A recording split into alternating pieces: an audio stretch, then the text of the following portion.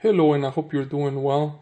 On this video we're going to take a look at these Twinkly Squares, and these are LED panels, and they are 5 plus 1, so there are a total of 6 squares. One of them controls all of them, so that's why the 1. So let's see, they are compatible with both Apple and Google, and you can use your assistant to control them. This is how the application looks like, and it gives you some information about what it's included here in the box. On this side it gives you an idea on how to install it. So let's take a look. So let's open this up. I like the really nice presentation they have here on the box. It has a nice black matte finish. Here first you have some information, and by the way, these are generation 2. Here you have a thank you note, some stickers. This is a template where you can probably put some screws to hang them, so that's pretty cool. You won't have to guess. And here are instructions on different languages. Here is the physical setup, extension, and by the way, you can get different extensions for this. I think I saw where this is the startup kit, and then you can add up to, I think, 15 of these squares. So here's the first panel. It comes with the plastic for protection, but this is what it looks like. So we'll leave the protection until we are done connecting them and installing them. But for now, this is what it looks like in the front, and this is what it looks like in the back. When I first saw the picture of how they look, it looks a little bit complicated, but I think by looking at some of the instructions online, it seems fairly easy. It has a USB-C here. It has a button here. There's nothing else on this side, nothing else on that side or here. You can connect this light to the next light by one of these connections and use this to connect it to the next square. Of course, you could also put them separate. Here's another box. Let's put this on the side, see what's in here. And these things are to connect one box to the next. You don't have to use them, but they are here. So we'll take a look at that. Here are the cables to connect one to another. 1, 2, 3, 4, 5, 6 cables in this box.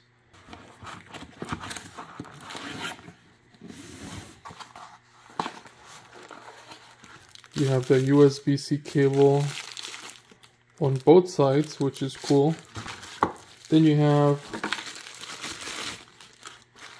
the power. Oh, that's cool that you can move this so you can plug it. This is white, the rest of it's black, so if you want everything black, you're probably gonna have to get another square, but it also can blend in with the wall. This will power the first square, and then the first square will power the rest. So now we have another square. And let's see, this one does not have any buttons whatsoever. So these are the extensions. This is the next one. And I like that it has this paper on top of the plastic so you don't scratch them right out of the box. And that's it, that's all you need. for now, until if you actually need, or if you actually want to have more squares, you can buy the extension. So let's see what they look like. So let's grab the first one. This is the one where it's gonna control the rest, so we can get an idea how they work. So first, let's flip them over so we can set them up. And then once we have them hooked up together, then we can flip them again and probably put them on the wall.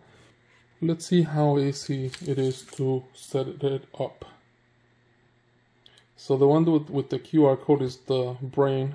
The rest of them are the extensions. So it's easy to remember. So you can put the brain anywhere you want.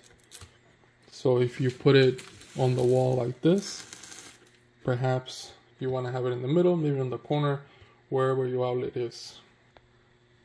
So the template, just to give you an idea, it's for this. There's the hole for mounting, and that's where it is right there. It doesn't come with screws, so you can use your own screws. Now looking through the manual, I see that you can download the application from the App Store or Google Play. By scanning this, nothing comes up, so you have to look for the application.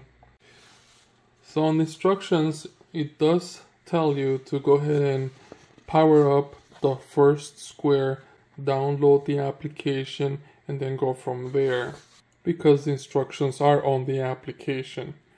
Now, just so you can see, I did want to know how many of these brackets we had, and you have 30 of these, and you have 18 of these. So let's see what it looks like when we go ahead and give it some power. So let's align these. So let's take the first one, or the brain, and plug it in with this cable. And I do have a black cable. I'm sure I'm gonna probably use one or the other depending on where I put this in. So let's power it up to see what it looks like. Oh, there's a blue LED here. Oh, wow, it looks pretty cool. Now this light underneath, it's turning green. It was flashing, or still flashing. Now it looks pretty cool. Really nice, cool colors. Let me turn off the light, see what it looks like.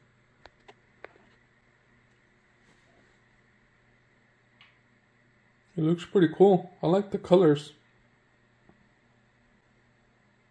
And I'm assuming the light is flashing because I haven't paired it with anything yet.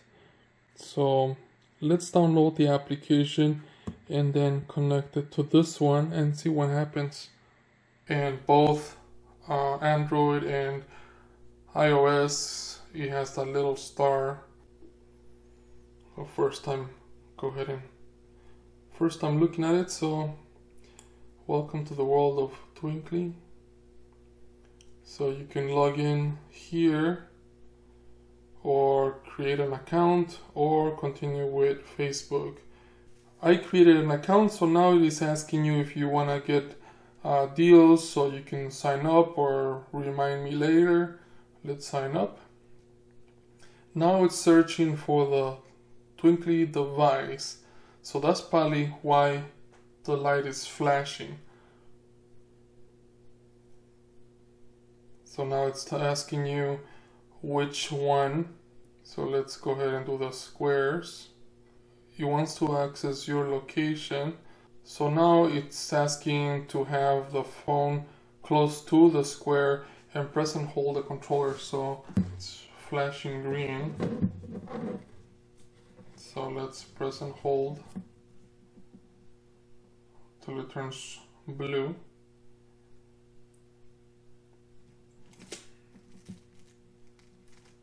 Now it's blue.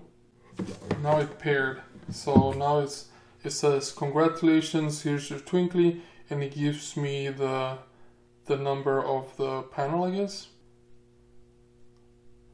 Now it's asking me to go ahead and select my Wi-Fi preference. Either connect the Twinkly device to your local Wi-Fi network, or you use your Twinkly device internet Wi-Fi. So direct Wi-Fi or your local Wi-Fi. And it's telling you that this is recommended, so let's choose this one. So to go ahead and connect to your Wi-Fi network, you gotta choose your Wi-Fi and your password. I went ahead and put the Wi-Fi settings, so now it's applying the Wi-Fi settings to the square. So you have to be connected to the same Wi-Fi network. So now it's trying to go ahead and connect to the Wi-Fi network, and it's sending the information over to to the application. So it says it might take up to 30 seconds. It does connect to the 2.4 gigabyte network. The next thing is telling me that there's a firmware update, so let's hit OK, and now it's updating the firmware. And now the square went blank. Now it's asking me to give it a name, and then you can do it either now or later, so let's save it. Now let's say it says you want to add additional panels, and let's say yes. Physical setup. Safely unplug the square's master panel from the power source, and then connect the additional panels. Mount the entire setup into the direct position and plug it back in. Before you configure setup, let's see, you can do it either way. Setup can be done this way or a square setup. And then go ahead and you can map the lights. Oh, and it gives you some tips. Avoid reflective surfaces. Keep the mobile camera steady during the process. Ensure moderate ambient light, not too dark. Let's hit next. It's asking for permission. So for now, since we're not doing the mapping yet, let's go ahead and unplug this and then plug the rest of the squares and then turn it back on. Here is the cable, and with the cable you're gonna go ahead and plug the cable here, and it's pretty cool because it's flushed. So this, you can either plug it in here, perhaps on the other side here. So if you plug it in on this side, let's say you plug it in like this, you could either have it here like that. You could probably put it on an angle, and here you don't need any brackets because they don't have to be connected. But if you want to go ahead and put it right next to it, then you're gonna need these, so you can go ahead and put them together.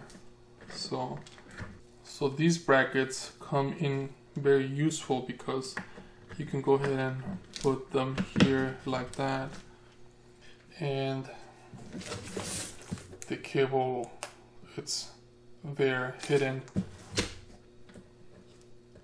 If you have extra cable, you probably can leave it this way. And let's see, it does fit this way as well. So we can hide the cable like that. There's not a lot of gap between these two here. And if you do want to put it the other way, like that,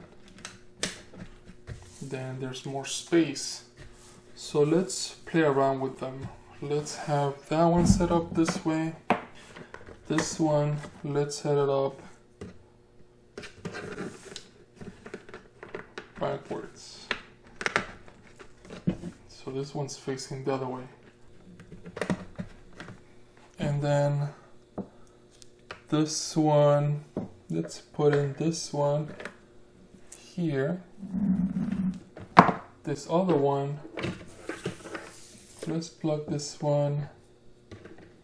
Let's put them both facing the same way. This way, and then this one this way. I know this is not the way I'm gonna install them, but I just want to make sure that they work no matter how the wiring is. So let's flip them over and see how they work. Now another thing that you can do with these little brackets, you don't have to put them right next to each other. If you want, you can go ahead and perhaps do this. Perhaps you want to put them here. You have 4 of these holes that you can put the bracket on. So the main one is here. This one's plugged in into this one. This one is by itself. This one is plugged into that one, which in return is plugged into this one. And let me see. It's trying to map the lights. Let's see, let's hit start mapping. So what it's doing, it's actually reading the lights where they are, and there's a line on the application and it's reading the lights where they are, and I think now it's finished. Now it's asking if you want to add another device or start using the app. So let's start using the app for now. So now let's go ahead and start doing the rainbow effect. Oh, that's pretty cool. So you can see it on the application as well as on the lights. Snow. Turning off the lights probably makes it look better. Snow. Rainbow. Snake. Bright twinkle. Fireworks. Candy cane. Sparkles. Horizontal flag. Vertical flag. Waves. Up, down. Diagonal. Sunset.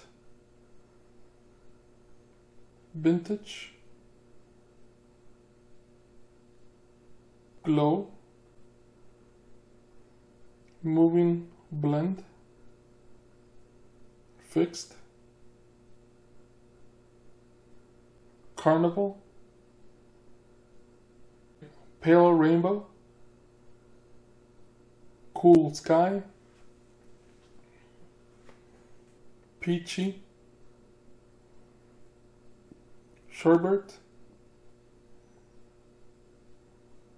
Wednesday blues. Mint. Flare. Night sky.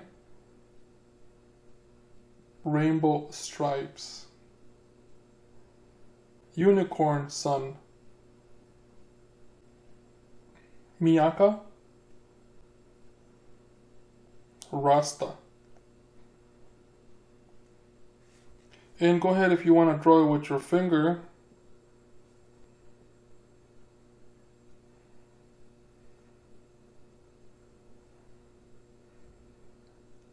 I'm doing this with my finger on my phone.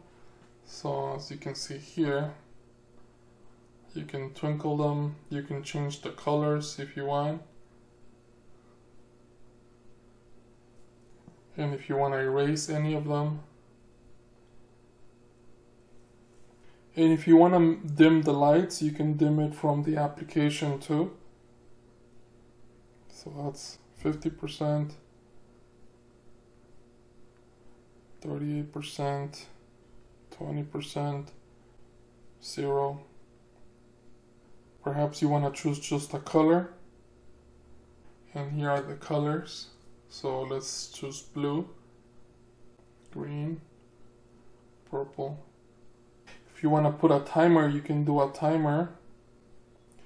You can go ahead and put the on time, off time, and how bright you want it to be. So it's pretty cool. It has a lot of functions.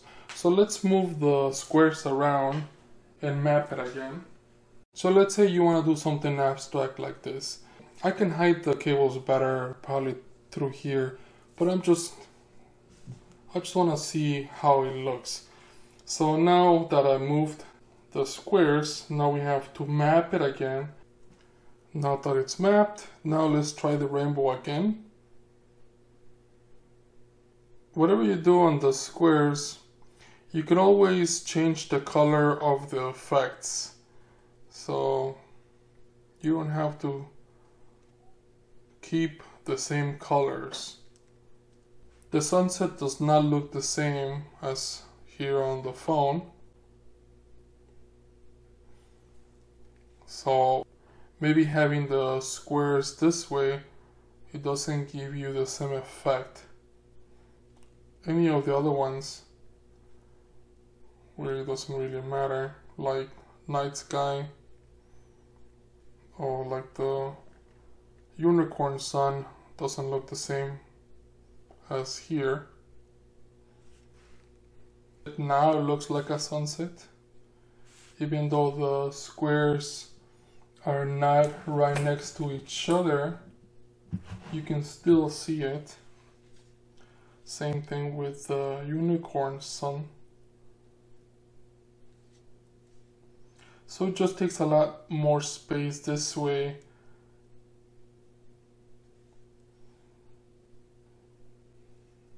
Fireworks. So you get the idea, that's how it looks.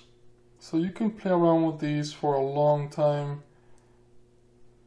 So it's really up to you how you want this to look.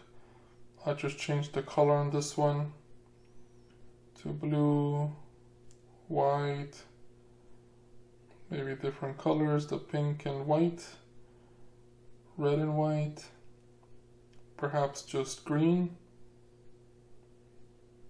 Then if you want to slow it down, you can go ahead and do that.